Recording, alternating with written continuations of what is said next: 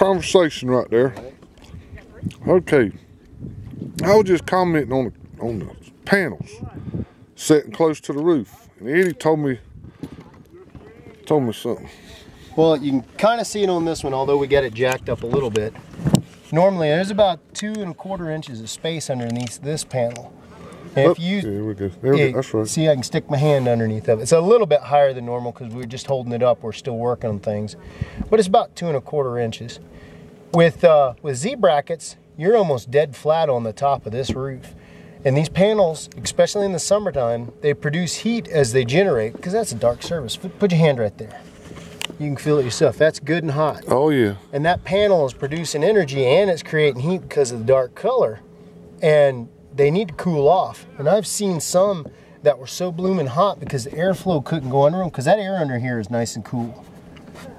With it all the way down to the ground, it gets so hot it keeps that panel from cooling off. And when they get too hot, they don't produce enough electricity. They'll actually derate themselves because they get hot. And I was reading about that, and that told me I needed to step them off the ground a little bit for airflow. Right on. Cool.